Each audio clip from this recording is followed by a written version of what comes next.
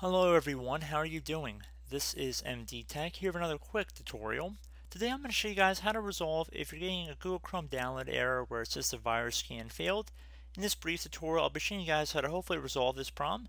So we're going to jump right into it, and we're going to start by opening up the start button. So you want to just left click on the start button one time to open up the menu. And you want to now type in regedit, so regedit, just as it appears on my screen. And top result on Windows 10 should say regedit, and you want to right click on it and then left click on run as administrator. And then if you receive a user account control window, you want to select yes.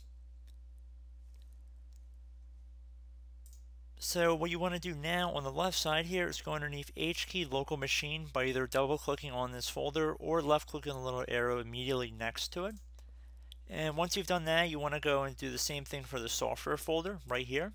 So again, expand that view. And now you want to do it for Microsoft right here.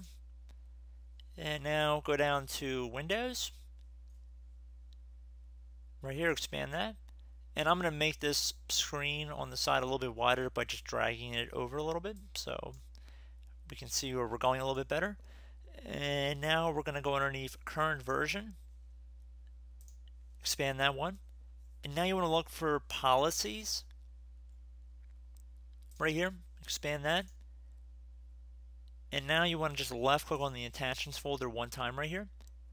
And now on the right side, I'm going to just drag the name over a little bit, and there's only supposed to be two things in here, and the one that we're looking for is scanned with antivirus.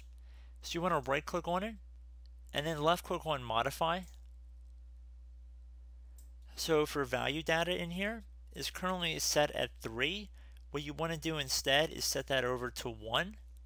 So just backspace, so click inside of this field, delete the 3, type in a 1. Don't spell out like O-N-E. You want to just type the number 1.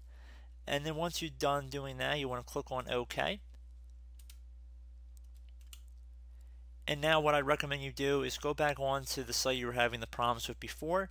Try and download whatever file you were getting this virus scan failed error with through the Google Chrome web browser.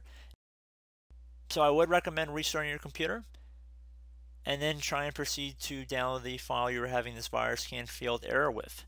So I do hope this brief tutorial was able to help you guys out, and as always, thank you for watching, and I will catch you in the next tutorial. Goodbye.